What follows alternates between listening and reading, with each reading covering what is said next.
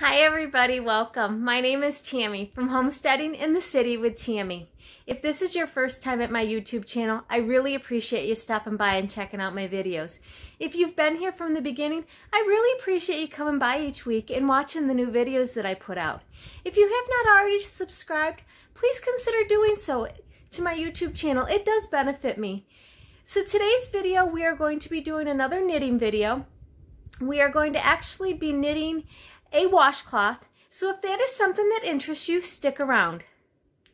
So the tools you need for today's project are going to be a pair of scissors, a crochet hook, a small one so that if you slip a stitch you'll be able to hook it back on. Knitting needles, I would prefer short knitting needles, and they are a number 6 or a 4 millimeter. And then some cotton yarn. They have sugar and cream. This one happens to be 100% cotton yarn from Hobbii.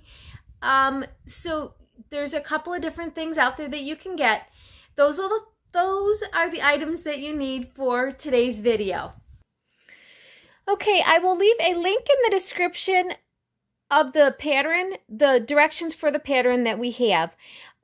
The pattern is a cast on of 4, and at the beginning of each row you will increase 1 stitch until you get a total of 40. Then at the beginning of each row we will decrease 1 stitch until we get back to 4. That is as simple as the pattern is. It's just a knit stitch all the way along, nothing really difficult to do. Now when I cast on something like this, it's only 4 stitches, so I'm going to use, I always use a long tail cast on, but I'm going to use as least amount of yarn as possible so that I don't waste a bunch of yarn. When you are trying to make these to sell, the more you can get out of a skein of yarn, the more money you make. So if you can frugally cast on and not have to waste a whole bunch of extra yarn by having a long tail, then that's better. So usually I can do it with a tail about, I think that's like 4 inches. It's only 4 stitches. So if you watched my other video, the long tail cast on, and we're just going to cast on our 4 stitches.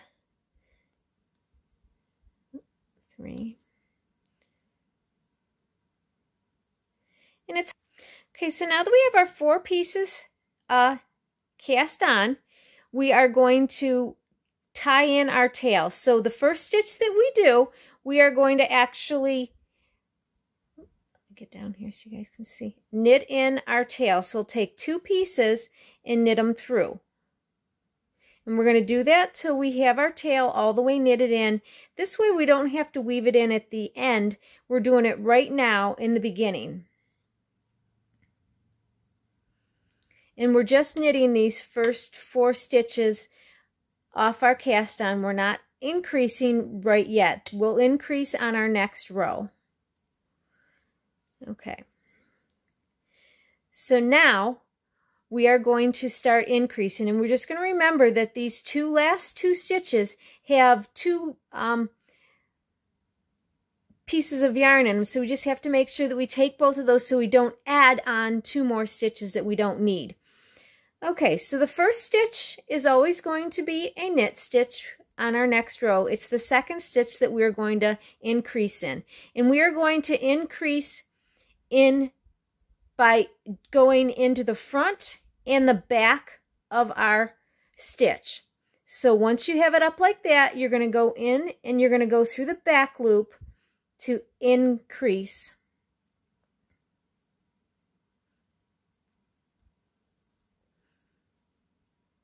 I slipped it off.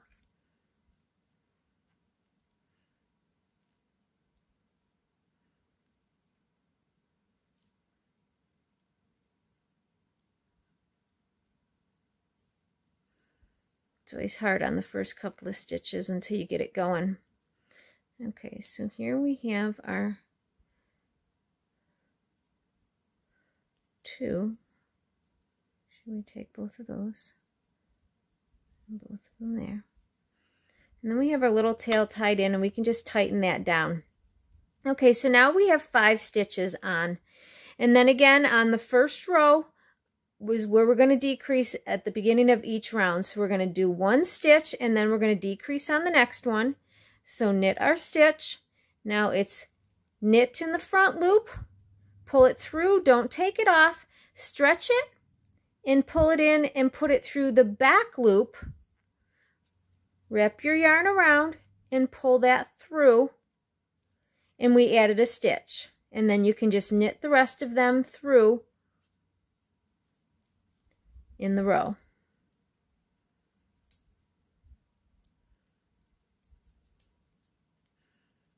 Okay, we'll do that again. Okay, so we knit our first stitch.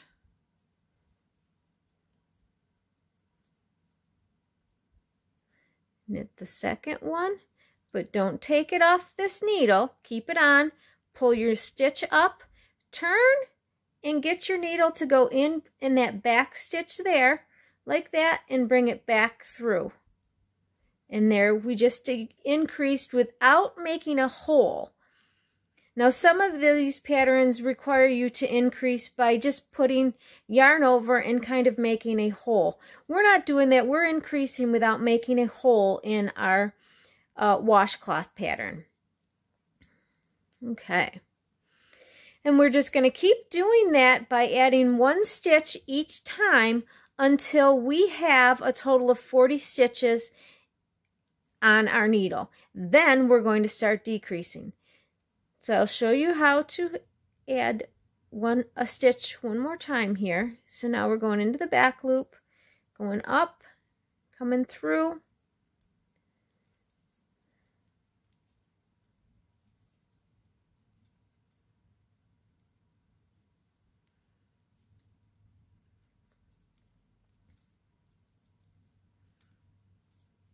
Okay, let's do that one more time.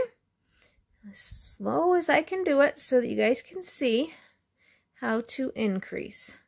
Okay, so we're going in as though we're going to knit, wrap our yarn around, pull out, pull up, and then we're going to go into the back loop back here, put our needle in, wrap around, and pull it out. And then we're going to finish knitting the row. Okay, I'm going to let you guys finish knitting. When you get to 40 stitches, I will come back on and we will start with the decrease, and I will show you how to decrease. And then I will let you decrease until you get down to 4 stitches, and then we will show you how to cast off. Okay, so now that you have your stitches casted on your needle to meet 40, you can go ahead and we're going to start decreasing. So you just want to count to make sure that you have 40 stitches across here. That's how you're going to know you have your 40 stitches. And then we're just going to start decreasing. So we're going to do the same as we did before, knit the first one, and then we're going to knit 2 together for the second one. We're only going to decrease at the beginning of every round. We're only going to decrease at the beginning of every round.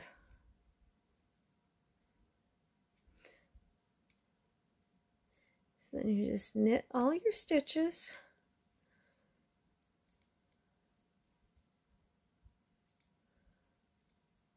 All the way across.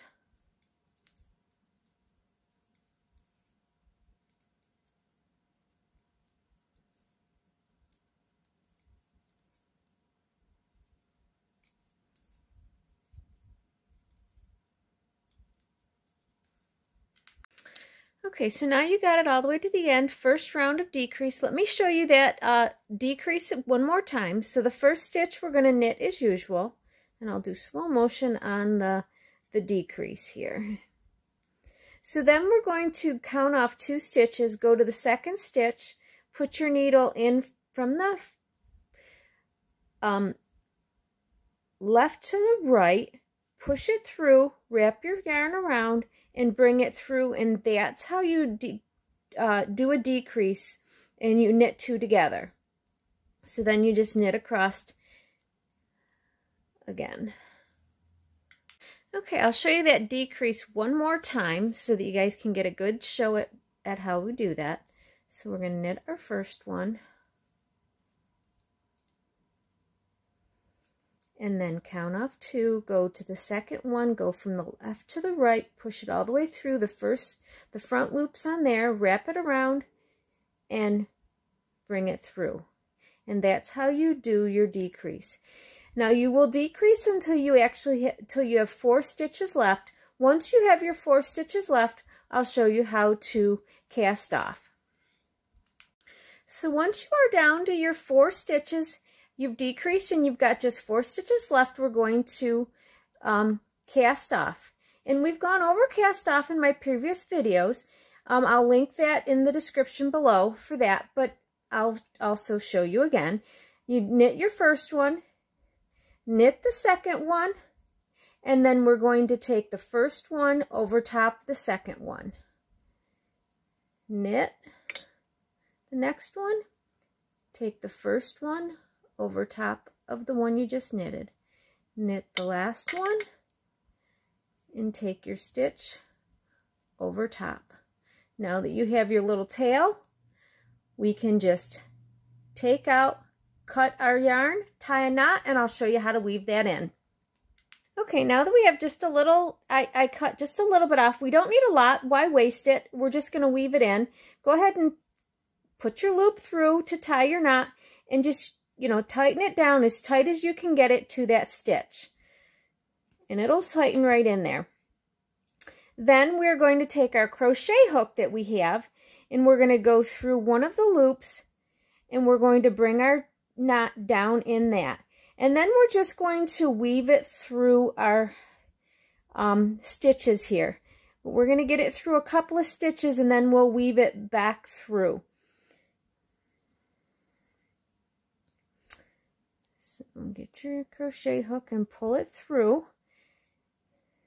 And once you have it through a couple, we're going to go back up. If you can see, I went through 2 at an angle. I'm going to go back up through these 2 and then come back down through these 2 so that I can weave it the way it's knitted so that it doesn't stand out. You can see that.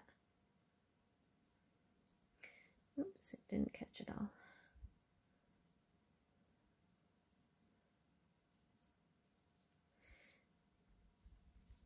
And then